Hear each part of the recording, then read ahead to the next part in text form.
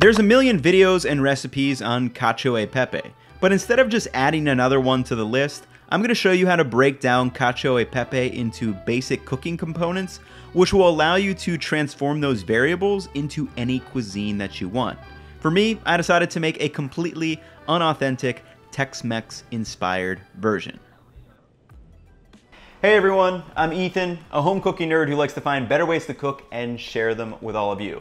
So for me, cooking is most fun when we stop following step-by-step recipes with exact ingredients, but instead start to understand some of those basic components of what makes up a recipe, and then be able to adapt them and create dishes on a whim.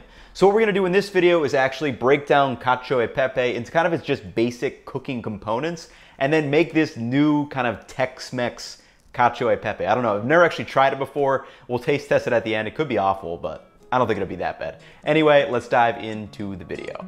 Typical cacio e pepe preparations are made with a pasta such as spaghetti, a sauce is made with starchy pasta water and pecorino romano cheese, and then black peppercorns are used for flavoring.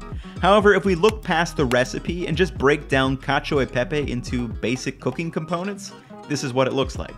Component 1 is a pasta or noodle, component 2 is a starchy water and cheese emulsion, and then component 3 is just a flavoring ingredient. These components are now variables for you to play with. Maybe a Spanish cuisine inspired version is something like fideo cut pasto, queso zamorano, paprika and saffron. Maybe an Indian cuisine inspired version is penne, kalimpong cheese, turmeric, mustard seed, and chili powder. Some combinations are obviously going to work better than others, but that's part of the fun. For the Tex-Mex version that I made, I decided to stick with typical spaghetti for component 1. In component 2, I used a mix of cotija and Mexican manchego, and then for the flavoring component, I used fresh Fresno pepper and some toasted cumin seeds. So let's give this thing a try and see how it tastes at the end.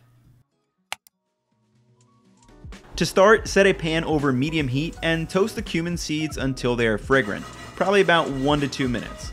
Then transfer these to a mortar and pestle and lightly bash them up and set them aside. Then in the same pan, add 100 grams of pasta and fill water to just submerge the pasta. No extra is necessary. This is going to create an extra starchy environment, which helps for our sauce. Also, if you are wondering why these spaghetti fit so nicely, I actually snipped the ends off. Normally I would just use my larger pan, but it's not good for the sick camera angles, so I went for the snip this time. Anyway, add a nice pinch of salt and stir for the first minute or so to avoid sticking, and then once the pasta starts simmering, set a timer for 8 minutes so it will be slightly underdone. Then make sure you stir this occasionally while you are prepping the other ingredients. Meanwhile, back at the prep table, grate 25 grams of cotija cheese and 25 grams of Mexican manchego and combine them into a bowl. Also, Mexican manchego is much different than typical Spanish manchego that you probably see in the grocery store.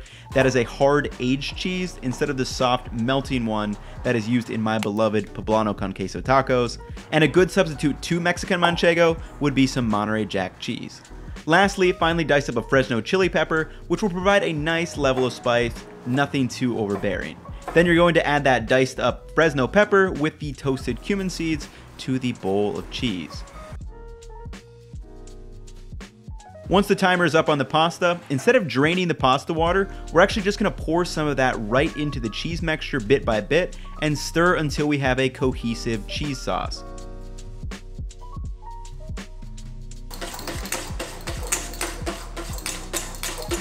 Now, if you still have a lot of water in the pan, you can drain it off in the sink, but leave a little in and just pour the cheese sauce over the top of the pasta and stir and toss the pasta until it is well coated.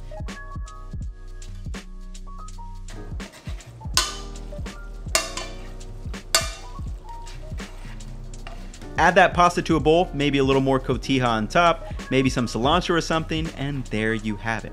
Cacio e pepe, except with Tex-Mex ingredients. Let's do our taste test. All right, everybody, let's give this kind of Tex-Mex-ish Mexican cacio e pepe a try.